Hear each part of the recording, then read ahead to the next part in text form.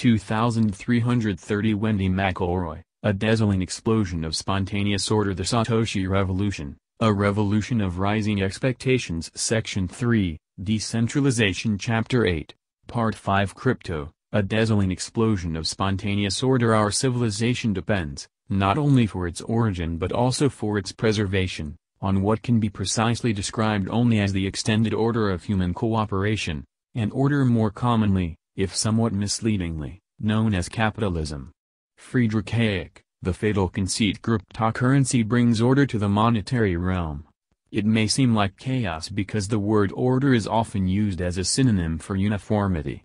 Lines of military march in tandem across a parade field, or an entire industry runs by the same mandated standards and practices. By contrast, crypto seems like the Wild West, largely due to three factors. Crypto embodies the polar opposite of military unity, spontaneous order. Crypto is in its evolving infancy, still struggling to find equilibrium in institutions, customs, and price, and government regulation and restrictions hinder its innovative development by trying to enforce conformity. Government argues that it needs to intervene because the marketplace in crypto cannot regulate itself. The almost unadulterated good of civilization. Civilization is an amazing benefit to mankind. It provides goods such as knowledge, prosperity, culture, progress, and emotional self-fulfillment in a manner impossible to man in isolation. Retreating to isolation becomes preferable only when a civilization is so totalitarian that it strips away all freedom and becomes a danger to life itself. Then, antebellum slaves flee north with hounds on their heels. Then, desperate youths climb a barbed-wired wall in East Berlin. Despite guns trained on their backs, they escape a savagery that passes for civilization, and risk death to do so. A pivotal question for free crypto is whether the free market can establish monetary civilization. This question breaks down, how does order rise, and how does it decline? The questions are pivotal because, if freedom cannot provide a healthy society, then a central authority will fill the void. Murray Rothbard famously cast the political struggle throughout history as power versus liberty. If civilization requires central planning, then power wins. If a sound currency requires a central authority, then power wins. Liberty more than holds its own in this contest. Civilization not only emerges without government, the presence of authority is its greatest obstacle. The genesis of civilization is spontaneous order. Spontaneous order. A common illustration of spontaneous order is the forging of a path through a pasture of tall grass. The first person to cross the field makes a crude trail, lined by broken stalks. Acting separately, 10 more people choose to follow the crude path. A clear-cut trail begins to emerge, and it becomes the standard way for it to cross the field. To use a famous phrase, the path is a result of human action but not of human design. The path example is a stripped-down version of spontaneous order. It conveys the basic idea, but the example is less than satisfying. For one thing, to replace the central planning model of civilization, it is necessary to explain much more than how a trail is created. How does an immensely sophisticated, global network of interactions between strangers create civilizations? How do strangers form a seamless web that becomes a thriving economy and society? Crypto provides the answer: cooperation, whether that goal is intentional or not. Some cooperation is intentional. Farmers sell produce to local markets, a team of programmers design the latest, greatest app, a hospital coordinates staff schedules, and the doctors consult on patients. Truck drivers deliver goods to a given address. A startup business contracts with a marketing expert. An international firm cements relations with its foreign counterparts. The cooperation is not aimed at creating civilization or society, however. It is motivated by self-interest, whether that concept is defined as profit, satisfaction, or some other form of payment. Pencil, 1958, is a brief essay by Leonard Read, founder of the Foundation for Economic Education. It tells a story from the perspective of a pencil, which chronicles its own creation. The saga begins with the harvesting, mining, and forming of raw materials, including cedar, glue, wax, graphite, lacquer and pumice. Crews of foreign ships transport the materials to where dockworkers unload the containers, and truckers convey them to pencil-making factories. Up to this point, almost everyone involved in the manufacture of the pencil cares nothing about doing so. They probably do not even know the part they play. They are making a living, pure and simple. The factory is where self-conscious cooperation toward creating the pencil begins. Whether automated or not, the factory requires investors, oversight, repairmen, a janitor and an array of other people to manufacture one instrument.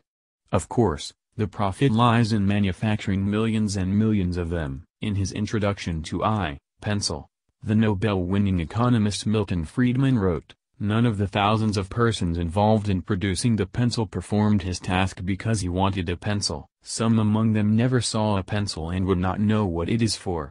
Each saw his work as a way to get the goods and services he wanted, goods and services we produced in order to get the pencil we wanted. Every time we go to the store and buy a pencil, we are exchanging a little bit of our services for the infinitesimal amount of services that each of the thousands contributed toward producing the pencil. It is even more astounding that the pencil was ever produced. No one sitting in a central office gave orders to these thousands of people. No military police enforced the orders that were not given. These people live in many lands, speak different languages, practice different religions, may even hate one another, yet none of these differences prevented them from cooperating to produce a pencil. How did it happen? Adam Smith gave us the answer 200 years ago. Smith's answer was the invisible hand. The term was introduced in the book Smith considered to be his masterpiece, The Theory of Moral Sentiments, 1759, and it reappeared in his subsequent work, Wealth of Nations, 1776. The invisible hand refers to the unintended but immense benefits to society that flow from people who act in their own self-interests, especially economic self-interest, in the manner described by Pencil. Those at the factory have no grand social scheme beyond the efficient and profitable manufacture of pencils. And, yet, society benefits. Children have pencils to use in art class, workers can feed their families, and a useful product is available inexpensively. All prosper. But for the free market to provide social benefits, government regulations and restraints must be eliminated. This answers the questions posed earlier. Order arises out of the self-serving actions of individuals who cooperate with others, whether intentionally or not. Order declines when self-interest and voluntary interaction are hindered by government interference. In short, liberty brings order in civilization, power produces disharmony and conflict. Pencil and the invisible hand clarify another confusion that can come from the path example, namely, the definition of spontaneous order as the result of human action but not of human design is ambiguous. Clearly, the order within the pencil-making factory is designed by humans. The phrase does not deny that reality. Not of human design means that no central planner organizes all beyond those who design, own and manage the factory. Not of human design refers to the army of strangers whose actions deliver a stunning array of products and services, even though there is no grand scheme or conscious intent to do so. They merely act in their own self-interest. As a result, the average person enjoys a higher living standard today than nobles in the past. The cooperation also binds people together in peace because they have a vested interest in continuing to profit from each other. Multiply this cooperation by millions of interactions which create millions of products and services, and the dynamic becomes a glue that holds society together and allows civilization to emerge. In other words, not of human design does not preclude active cooperation between individuals. Quite the contrary. It rejects any attempt by central authority to insert itself between cooperating individuals, such as regulating the free flow of crypto between individuals. The phrase seeks to explain how complex networks can arise out of the seemingly random and unintentional cooperation upon which modern society depends. Arguably, one man designed Bitcoin, the first viable cryptocurrency. But a long chain of theorists and crypto-anarchists forged the path for Satoshi Nakamoto. Almost all of them did so without appeal to government or tax-paid salaries. Cryptocurrency survives because an immense number of strangers control nodes, do transfers, specialize blockchains, invent better software, and cooperate for their own selfish gain, which results in gains for others. Bitcoin exploded on the monetary scene and changed the economic dynamic forever precisely because it obeyed no central authority. It had the wildness and innovation of freedom. Cryptocurrencies may resemble chaos because they do not express military order. They are still in the early stages of development, and there's a surging war between liberty and power that distorts their functioning. Moreover, power is on a propaganda campaign. Power wants the extreme advantage of people believing crypto is chaos, and it is the remedy. It is not. Or, rather, it is a remedy that would have failed either to create a pencil or have created one so expensive as to be a luxury item. Conclusion. So far, this article has applied spontaneous order only to economics, which is the bedrock of society.